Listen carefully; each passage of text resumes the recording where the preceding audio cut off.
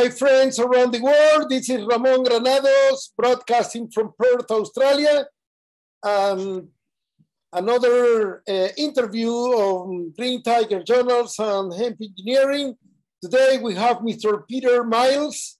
What a great honor having you with us in our show, Mr. Peter. Ramon, it's an absolute pleasure and clearly going to be good fun. So thanks very much for inviting me on. Yes, I have been following your work in the last year on regards of everything that you're doing in Africa. But before doing this, how did you end up in the hemp business? What is your background?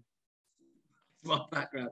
Well, that's a long story, Ramon, because I'm very old. But I've done about 30 odd years entrepreneurial ventures, so in various different sectors. Before which I was actually in the music business. So I was a roadie with various touring acts. So I've toured the world, which was quite fun. But about 2.5 years ago, one of the people that I worked with back in the late 80s, 90s was the guy from Birmingham in the UK, a guy called Andy Neal. He actually, he met the beautiful New York princess and traveled to New York, got married, had kids, and then got divorced, because that's what happens, but he stayed there. So anyway, he'd stayed in America, and we'd stayed in touch over the years. But about 3 years ago, he started telling me about something that him and his team had invented, which is called a smart box. And they were doing trials on hemp farms in upstate New York.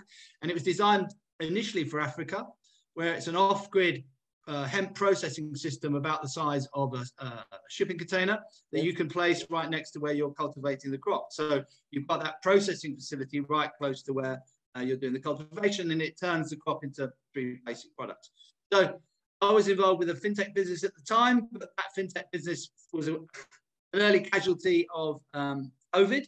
So in around about February 2020, Andy decided that because I wasn't now involved in the fintech business, I could actually be involved in his business, which was very kind of him. So that's where I started full time. And from there, we were involved in actually establishing the farm in Southwest Zambia and moving the project forward. But that's my checkered past. But with a technology like this, you can do a great positive impact in a lot of farmers. In not just Africa, worldwide, because basically you are bringing everything that the farmer needs to generate the power to run the operation. This is fantastic. Yeah, no, it's very good, and it's quite it's quite modular and it's quite versatile. So we've already spoken about the ability to be off grid as a standalone unit in Africa, around which you can build community and other co-benefits it can actually derive from. But there is a specific in, I don't know about Australia, but certainly in Europe and in North America, CBD farmers have an issue, which is once they've harvested their flowers and seeds, excuse me, and they've got their CBD oil, they're left with the biomass, which we all know is actually probably one of the most valuable bits of the plant. Yes. There's nothing they can do with it because it's, there's no way to process it into anything really. So a lot of them just treat it as waste. So they'll burn it, they'll bury it, or they'll put it in a landfill. So what we can do in those circumstances, instead of having a shipping container, we can have a truck mounted smart box system. And we could drive to onto those farms with the biomass, and we could turn that into viable commercial products like a substitute for wood chips as hemp chips, or hemp bricks for fuel, or potentially, as we've discussed with another module, you could turn it into biochar. So you're now turning a waste product into a bio preferred product, if you like. Of course, the way of growing the hemp varies with respect to when we grow for CBD, because when you grow for industrial hemp, it's like a bamboo. You grow 3, 4, 5 meters high. Yeah. Yes, when you grow for CBD specifically, you grow the plant like marijuana. It's like a bush, So the content of biomass is not as much as you can get from industrial hemp cultivation. Yeah, no, Absolutely, absolutely right. But what you've got, we've already done it. I can share some stuff with you. The team have already turned that exact biomass, so not the fantastically tall industrial hemp stuff, but they've turned that biomass, which is essentially a waste product for the hemp farmers, for the CBD farmers, into bricks that have been burnt and have been tested in independent research labs and stuff. So there is an opportunity there, and we think it's quite significant. Fantastic opportunity. So looking forward, your projects in this country in Africa, what are your plans of expansions?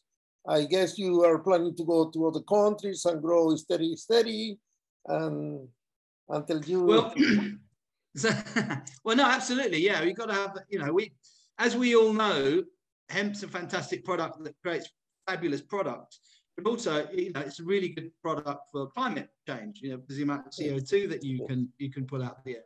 So our plan is to scale the cultivation of hemp as fast as possible, which is another reason for quite a lot of focus being on Africa, because the amount of land that's available.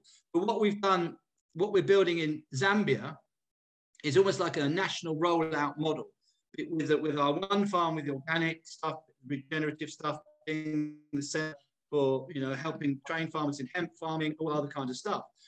Once we've proven that up with the government, which we're hoping to do a trial next year with the government supporting in 10 provinces, then we're able to actually then go to other countries, of which we're already talking to a few, like Zimbabwe, Botswana, Mozambique, South Africa, etc., and go, well, here's a template for how this can be rolled out.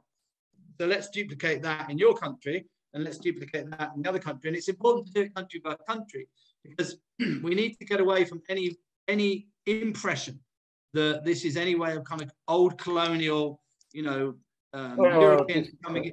Yeah, exactly. So in Zambia, for instance, there's an operating company called eHempHouse Zambia. What creatively.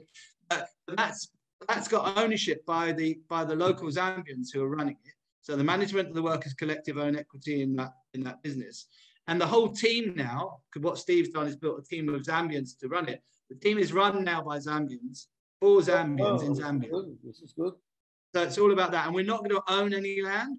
We don't want to go out and buy large tracts of land. Ours is about enabling local farmers, the small, medium farmers and the contract farmers to actually be able to cultivate hemp profitably, which would encourage them to develop the market themselves.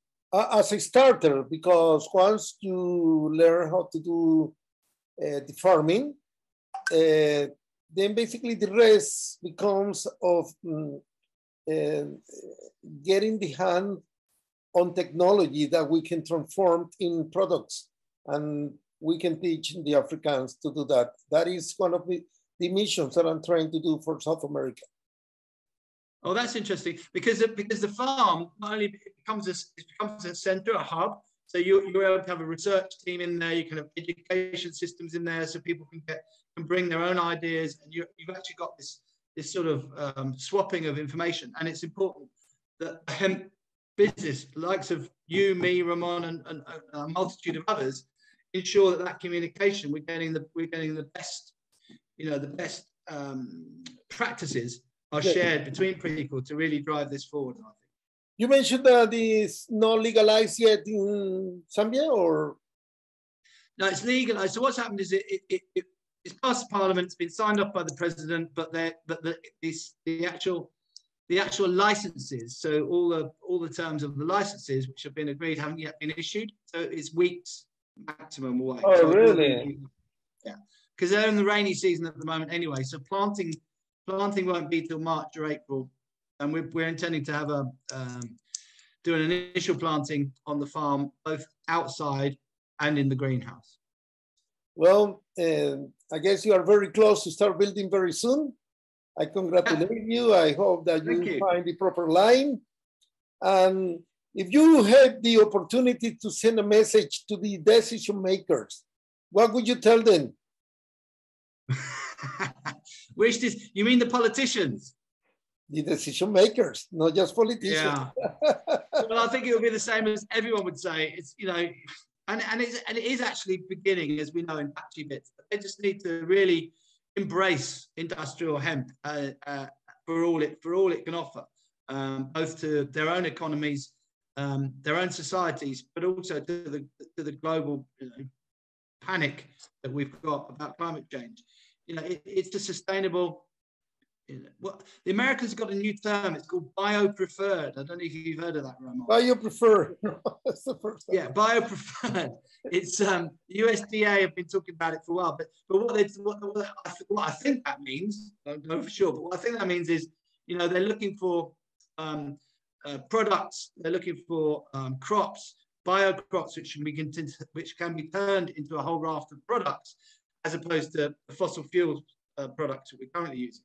So bio-preferred, it's a perfect bio-preferred crop, as we all know. So yeah, just get on the program, politicians. Get with us. We're out there.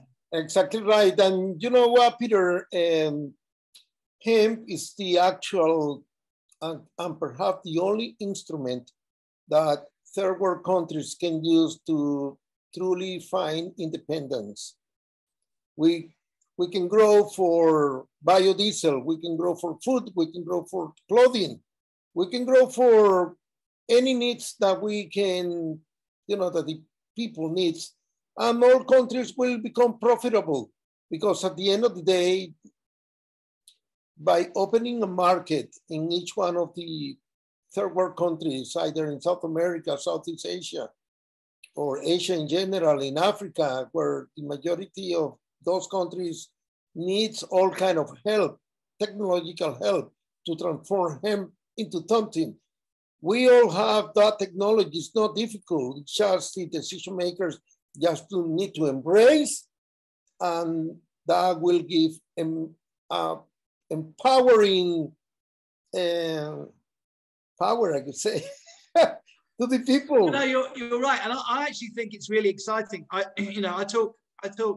Some might say endlessly, but I talk about the green industrial revolution. Yes, and we really are in the green industrial revolution, and what that actually offers, South America, Africa, South Asia, or wherever, is the opportunity actually to leapfrog the developed countries, because that's half the reason we looked at Africa, because it's much easier to create a new system where there isn't a massively entrenched existing system, whereas in our, in Europe and that, it's, there's so deeply ingrained vested interests that it's very hard. And I don't think they want to prevent the change, but they do want to slow it down to their pace.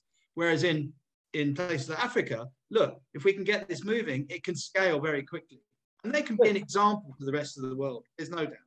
You can bring a lot of prosperity to a lot of people, either Indeed. Up or down. Peter, this has been a great pleasure talking to you in this short interview that we will also use as promo for the African Hemp Summit. And it is also a great pleasure knowing that your company will join us as well. Yes, brilliant.